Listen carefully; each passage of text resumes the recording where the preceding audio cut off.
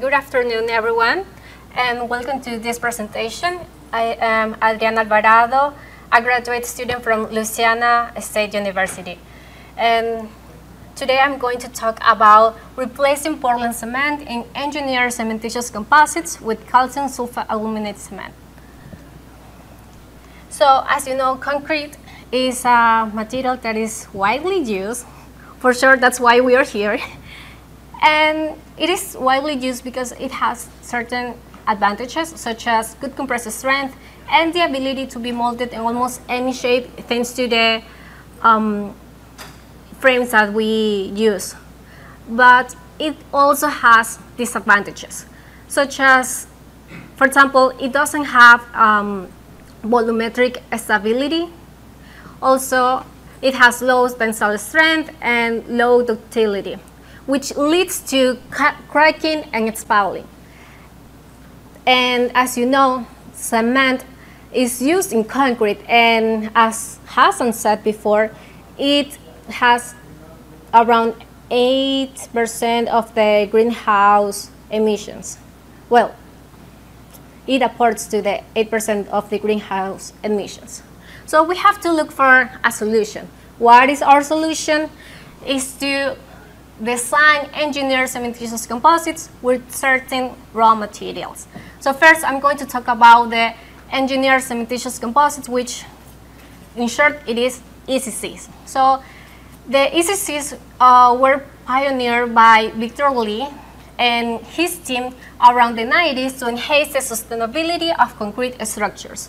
What is an ECC? So here you can have a comparison of an ECC and concrete. So here in this bending machine, you can see how the ECC has fine cracks and a lot of cracks, while the concrete has a few cracks, but they're really wide. So thanks to these fine cracks, it helps to the ECC to have a better support whenever it starts to fail. So, in summary, ECCs are composites with a superior ductility compared to concrete. And also, certain conditions need to be met in order to say that a material, it is an ECC. So, what are they? First of all, control a steady state of microcracking. It means that while certain load is applied, it needs to so the cracks need to appear slowly and they need to be really fine. Also, the tensile strength capacity needs to be higher than 1%, but certain authors think that 2% is better. So it is more accepted. And finally, how we can design a good ECC, we have to think about the fiber matrix and the fiber matrix interfaces properties. So also what is good about this is, as I said before, it is made to enhance the sustainability of the concrete structures. It contains supplementary cementitious materials such as fly ash. So the raw materials that we're using to address the issues that I said before, for example, that has a high carbon footprint, is that we can use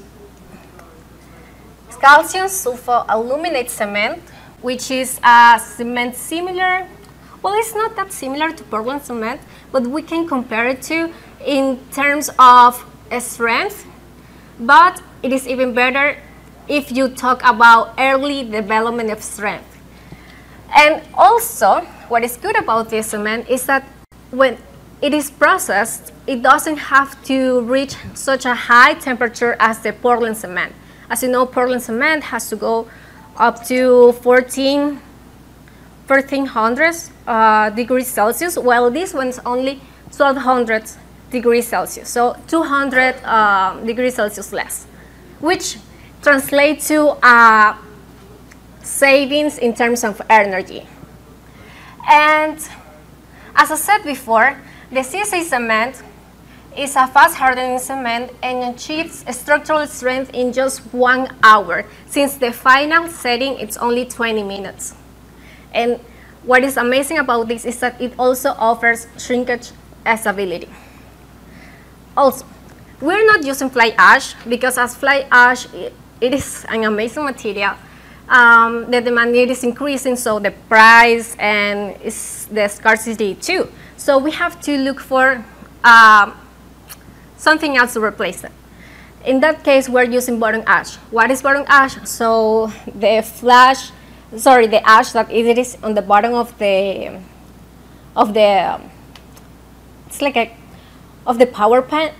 power plant. So it is usually mixed with other impurities, and that's why it's not as highly demanded as the fly ash. So we're using that instead because research have found that the bottom ashes increase the resistance to chloride penetration. So the translation of this is that it may be more durable, and it favors the refining the concrete compressive strength and flexural strength, and that's what we need.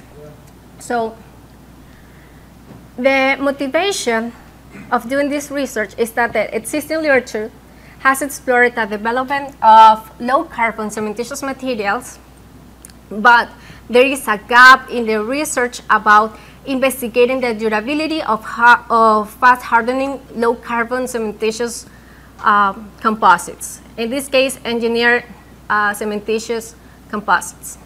So our objective is to investigate the feasibility of replacing Portland cement with calcium sulfoaluminate cement in the ECC while maintaining the essential mechanical properties and shrinkage. The methodology that we use is going to be explained here, but first let me talk you about the raw materials, what we can find. So with XRF, we found out that the composition of the oxides is totally different among Portland cement, bottom ash, and of course calcium sulfoaluminate. Calcium sulfoaluminate has calcium sulfate aluminate, or CSA, has a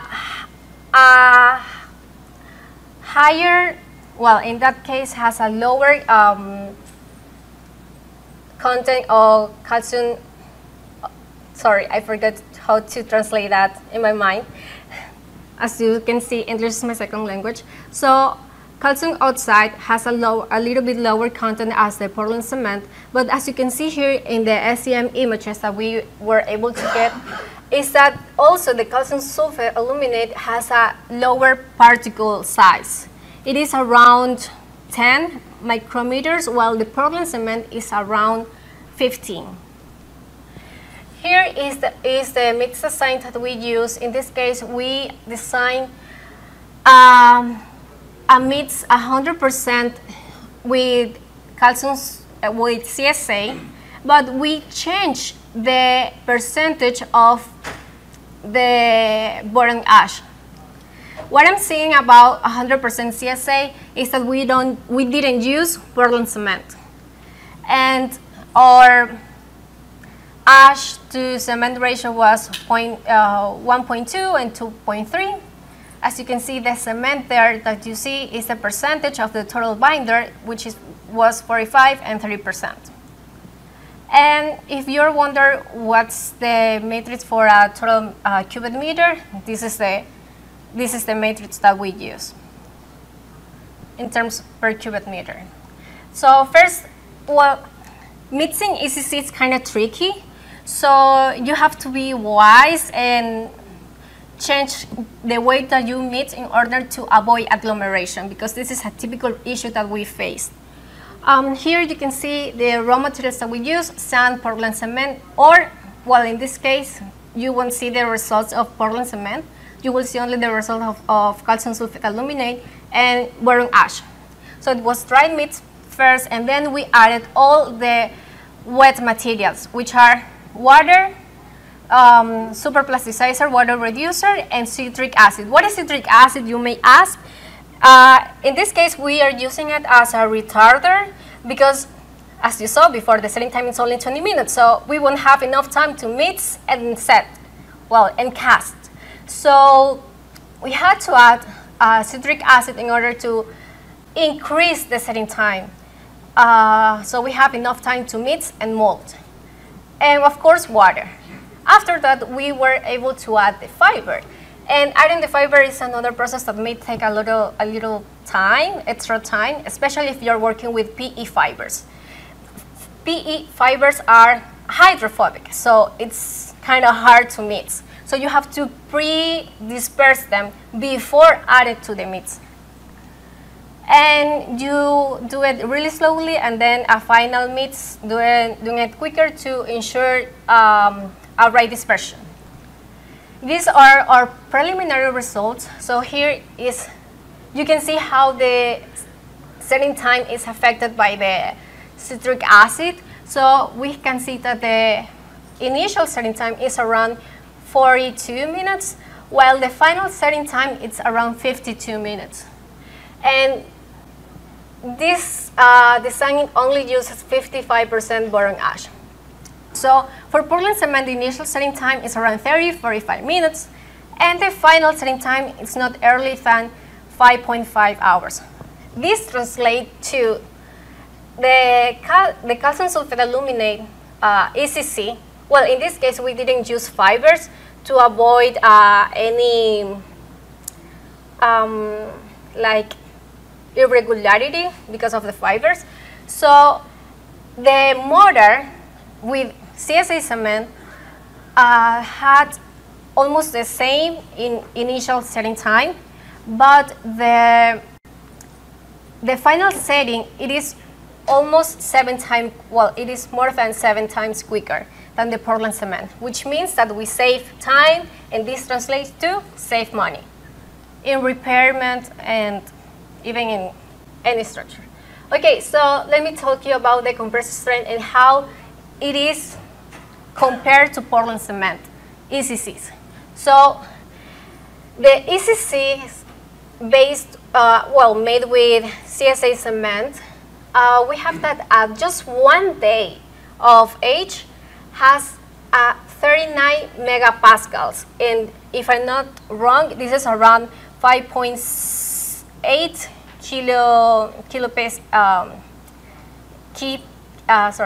kilopascal. Sorry. So let's keep going. So yeah, so as I said before, at 1 day of age, it is 39 megapascals, and at 7 days, it is 41 megapascals. But what happens at 28 days? Here is what you have. So the pointing, the dotted bar is our design. So here you can see that at 28 days, it almost reaches 60 megapascals with 55% of ash, while with 70, it reaches around 32 megapascals. And compared to Portland cement, which it is a comparable mix design by Arce and all, we can see that even at 28 days, our results are better than the ones that only use Portland cement, which translates to a 9% increase in compressive strength whenever we're using 55% of ash, and 5% of increase in the compressive strength whenever we're using 70% of ash. This is the tensile properties. This is an uniaxial tensile stress test, and what you see here is that every peak that you see translate to a drop later on the stress, which means that another crack was developed. So to just summarize this graph, it is saying that it is a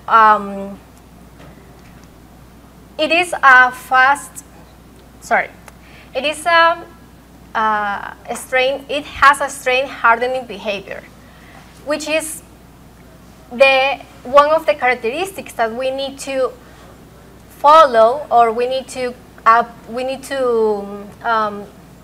show in order to say that our material it is an ECC. And our result shows the tensile strength it is 5.7 megapascals and the strain capacity it is 4%, which is amazingly good for an ECC. So just to wrap up, preliminary results point out that the Portland cement can be completely replaced by CSA cement, and the initial setting was almost the same as the old Portland cement, and the final setting it's even quicker.